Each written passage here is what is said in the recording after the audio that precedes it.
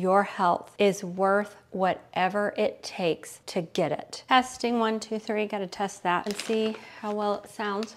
Pine nuts, it's where it's at for sure. Love them, so good. So good, so good, I got you.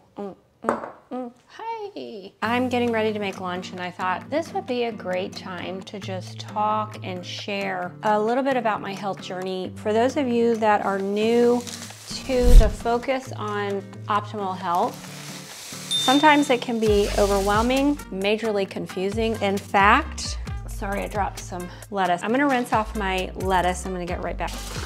I love green lettuce. I actually love the majority of lettuces, and sometimes I can't decide what I want. And you know, I even love iceberg, and I know they tell us not to eat it, and I think that's baloney. I think there's some kind of conspiracy behind that. I'm gonna rinse this.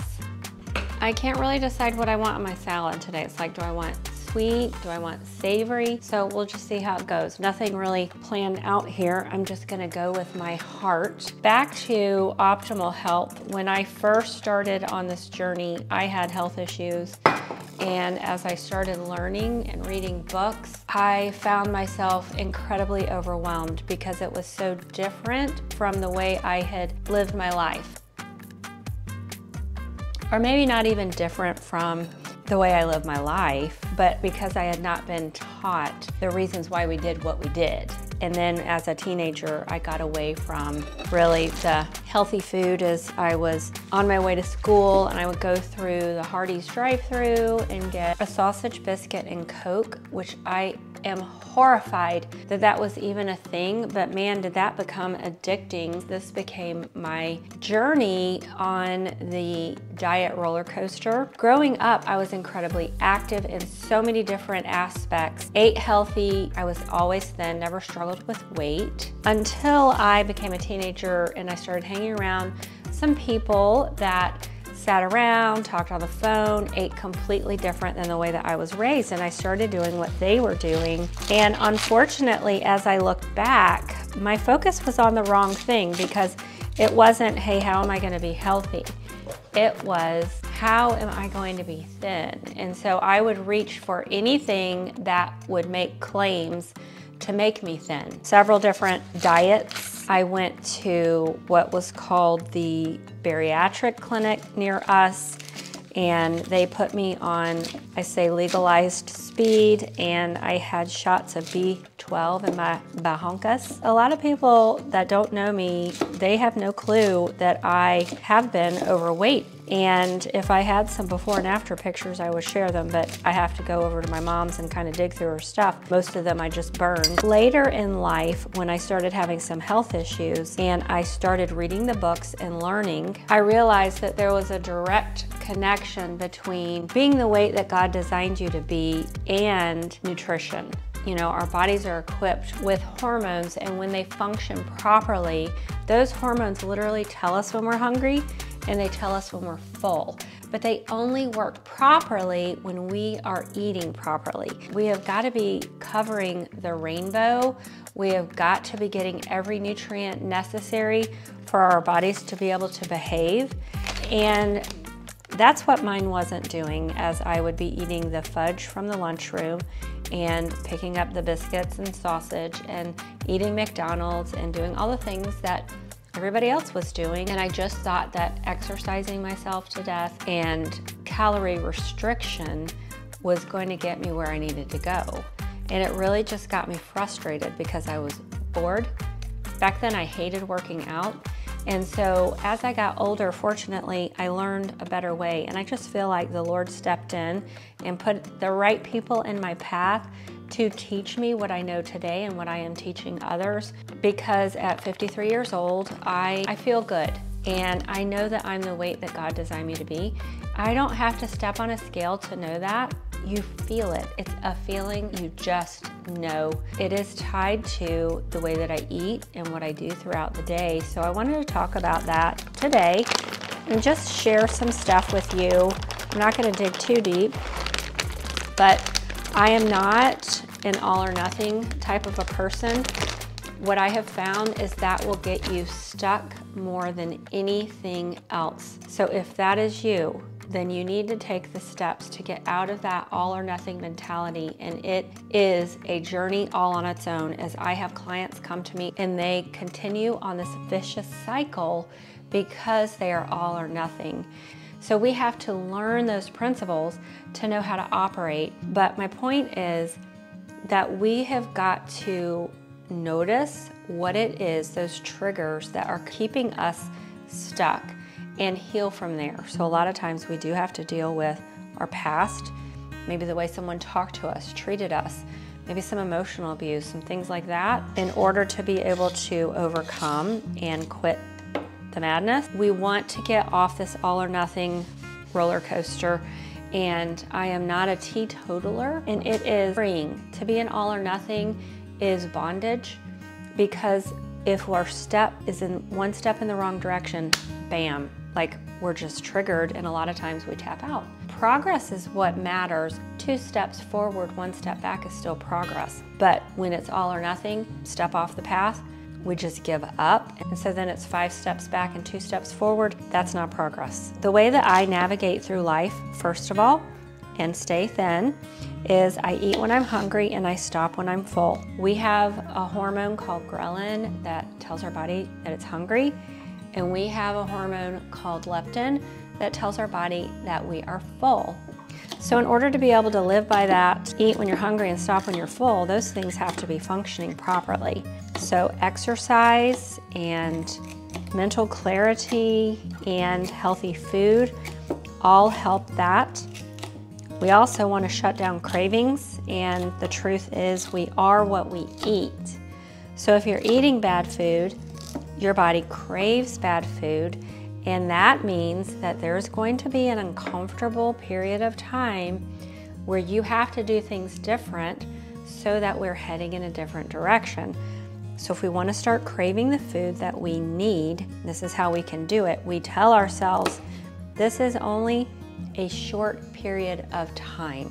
You just start doing it. A lot of times, if we will partner that with things along the way that are going to help keep us on track. When I say it's not what we do some of the time that matters, it's what we do all the time. So if you start getting these negative patterns back into your life, and then you start having cravings and you start giving into it and heading in that direction, you can kind of end up in a mess, and then you have to backtrack. And so I have been there, and as I'm backtracking, I will listen to some podcasts to help me stay on track. I will watch videos from creators that are doing it well, and it's very colorful, and the food that they are showing makes you excited to eat it.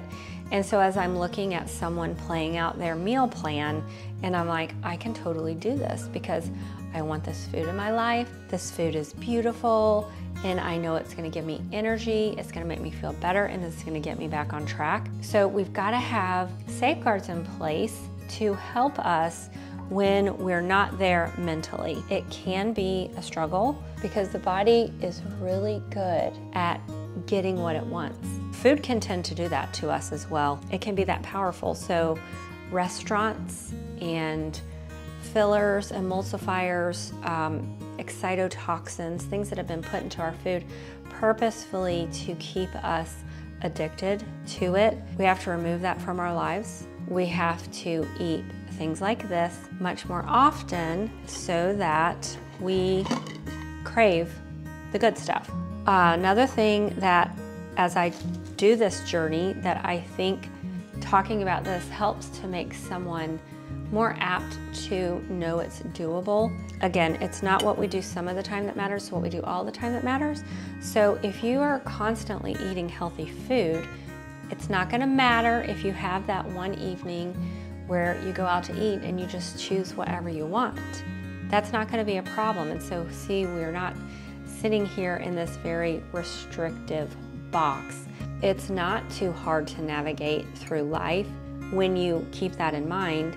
So if I go and I visit a friend and I'm staying with them and they don't eat the same way that I do, I don't have to make them feel uncomfortable by bringing my own food or opting out of what they're serving, because that is some of the time. So when I go hang out with friends, which most of my friends, fortunately, are on the same page, and when I go visit, I come home and I didn't even get into my 20%, which is such a blessing, and that's why you definitely want to make sure that you have your posse and you have your people, because it's going to make life so much easier to navigate. But we don't have to flush out the people that don't. We just do it less. So you go and stay with that friend. You don't make them feel weird. You know, we don't want that on us. As believers, we want to be a blessing. And if I show up and that person is already nervous that I'm not going to eat what they have in their home, or they're going to eat at a different time, you know, all these things, then it kind of causes a little bit of dissension. And I don't want that. So take it off the table, because it's not what we do some of the time that matters. And so you can go and be a blessing to your friend. You go home and you get right back on track. And that's how I do it. Another thing is exercise has to be a part of your life. And I used to hate exercise. So it was always a downer. I would do it because of my goal. And then I realized, and this was what really was the pivotal point for me, was realizing, and I'm gonna get teary-eyed, I'm sorry, was realizing that exercise is a privilege that we get to do. The fact that we can move our body daily in all of these ways that help to trigger healthy dopamine, epinephrine, serotonin, hormones, you know, all of these things, that's a privilege. And I do not want to take anything for granted. And so I move my body every day. Now, I'm the type of person, not everybody is like me, in fact, probably most people aren't, but I'm the type of person that gets bored easy.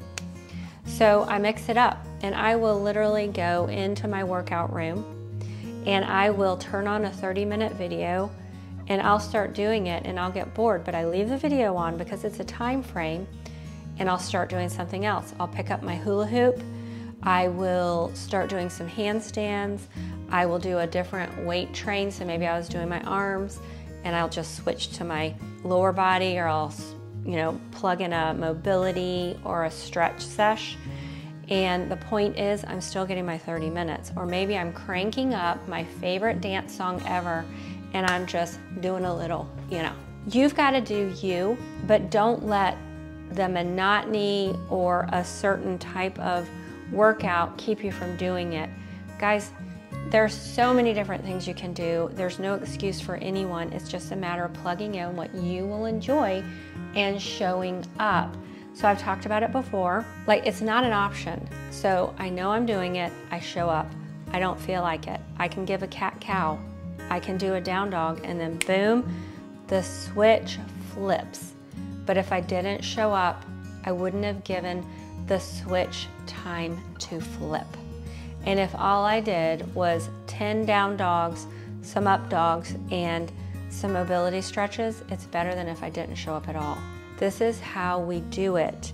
And I'll tell you so far what I have in this salad. I have green leaf, pepitas, pine nuts, and celery. And all of these are super nutritionally impactful, giving different components so that we're covering everything that we need: healthy fats, protein, roughage, antioxidants, anti-inflammatory, all those things, fiber, which is so important. And the majority of people that come through my program, when they come in, that's the first thing we have to address is fiber needs, because they are clearly not getting enough fiber and they can't poop. And just so you know, if you are constipated or if you are experiencing diarrhea, they are both constipation, just on the opposite sides of the spectrum. Constipation is we can't eliminate. Diarrhea, we're not getting a full elimination. We want to make sure exercise is helping, nutrients is helping, movement, you know, moving our body physically, doing those twists in yoga. And that's what I was talking about, like when you're moving your body. And that's why I love the hula hoop. So I'm doing the hula hoop action. That hula hoop action, you gotta make sure you go the other way too. You gotta get both sides.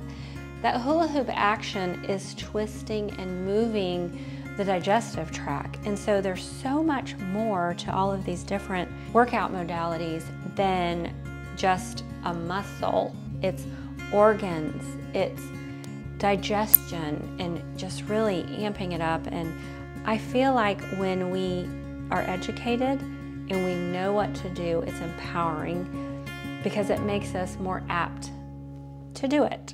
And so that's kind of what this conversation is about today. Is I just want to kind of get light bulbs to go on, help to motivate you to want to live your best life. And I know that's kind of cliche because we hear it all the time. You know, I'm actually not doing this because I'm heading in a different direction. Joy. First of all, joy comes from the Lord, and that comes from being in His Word. But science has proven, you can read scientific studies, that people that are reading God's Word, that are worshiping the Lord, that are spending time in prayer, are overall happier people. Now, we have people that say they're doing that, but I'm talking about people that are actually really doing it. So that's another thing that just really helps to drive us in the right direction.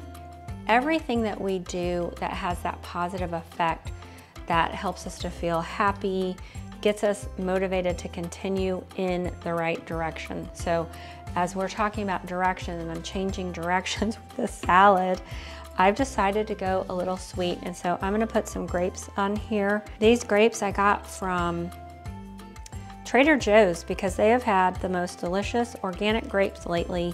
I find that so many times I buy grapes, which are so good for you if they're organic, and they don't taste good. And so when they do, and when they are in season, I'm all in.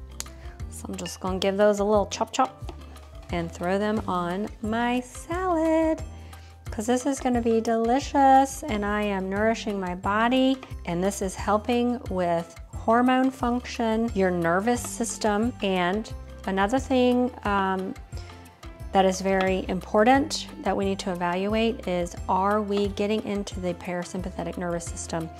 So you have this glorious nervous system that is kind of a branch in two parts, and that is the sympathetic nervous system and the parasympathetic nervous system. They're both much needed, but digestion and rest happen in the parasympathetic nervous system. And if we are busy and we are not breathing properly and we are stressed and we've got too much going on and we don't take the time to stop, then we're stuck in that sympathetic nervous system. And did you know that your body cannot digest food properly unless it has had time to shift? So I think this is why it kind of was designed to sit down as a family, pray over your meal, because it really helps you to focus and give thanks and gratitude, helping us to shift into that parasympathetic nervous system. And as we are spending time away from our phones and distraction, we're having this healthy conversation with our family, we're laughing, we're enjoying delicious food together. It puts us into that optimal system for digestion. And this is why you don't want to eat right before you go to bed, because when you do, your body is digesting food instead of resting. It's working. So before we go to bed, we want to shift into that parasympathetic nervous system so that we have a really good night's sleep. I'm going to go ahead and put some apple on here. It is true that an apple, we've all heard it, you know, an apple a day keeps the doctor away. And there's a lot of truth to that, because an apple has so much to offer us in that nutritional profile, and it helps us to digest our food properly, and it is full of fiber and antioxidants. I probably do get an apple a day unless they're out of season, and then I'm just really bummed. But I will have an apple. Actually, last night that was my dessert. I have to show you this because a friend of mine sent me home with this. And typically what I will do with my apple is I will spread almond butter on the apple, and I will sprinkle some cacao nibs, or if I'm heading a different direction, I will sprinkle some raisins depending on what I feel like that night. And I might do peanut butter, it just depends on what I have. But my friend sent me home with this. This is a cashew cacao spread, and oh my gosh, so it's delicious, and it's sweetened with coconut sugar, which I'm gonna duplicate this because I'm gonna make it with Sucanat, which is just as healthy, but until I finish this jar, I'm not gonna do that. So anyways, it's got cashews and cacao, so super good for you. And I made apple sandwiches. And then I slather it, put my cacao nibs. It's so delicious, doing so many good things for my body. And that's the thing that you can learn if you are new to this journey. Real healthy food tastes amazing. People, when they come to me, they're so overwhelmed, they're almost scared, and I've been there, so I get it, because they're like, oh my gosh, in order to get healthy, I'm never gonna be able to enjoy food again. It's never gonna taste as good. I'm gonna miss out on all of this stuff, and that's not true at all. You just have to learn what to do and how to do it, and it is so much better. Not only does it taste better, it has more flavor. Once you get those toxins out of your life, and a lot of times you have to detox to get yourself unhooked. And then the food that God made tastes so much better than anything that you were doing that you're actually happy. But sometimes it does take a shift, and I totally get it. The healthy food, which nourishes our body and keeps us the weight that God designed us to be, and gives us energy and gives us peace and happiness, it is the best and is so worth whatever it takes to get there. Health, your health is worth whatever it takes to get it. What that might mean for you, maybe you need to hire a health coach, and you can reach out to me, but a health coach can help motivate you, educate you. It can help to break down barriers. We can also help to clear the way, to clear the confusion, so that you know that what you're going to do is going to work. Also, by getting those videos in your life, podcasts, reading books that are going to help reshape your mind and help you to enjoy the journey and it not seem so overwhelming. I hope this makes sense. I hope that that brings understanding onto what this video was actually all about. Just a little tool to put in your toolbox, and hopefully you have gotten some takeaways. I am going to top this salad with some amazing, delicious olive oil and balsamic vinegar from my favorite place, Palmetto Olive Oil. I am not sponsored. I don't make any money off of these products. I just love the owner. I love the education I have been given from what is in this bottle, top notch. And I have some videos about olive oil specifically and what you should be looking for, because we want it to be an asset. Many olive oils in the grocery store aren't. That's the story for the video that I'll attach below. So delicious and tantalizing. These are the kind of things that make this salad exciting. I want to thank you guys so much for watching, and please leave some comments, because I really want this platform to be a place where we share information, so that as other people are watching and maybe they are struggling with staying on this bus, they can read some comments and get some encouragement. Thank you guys so much. If you'll do all the things to help my channel grow, and that is watching videos all the way to the end, sharing this information with people you know really need to hear it, giving a little like and some love by hitting the subscribe button. You guys have a great day. I'm gonna go enjoy this delicious, healthy salad.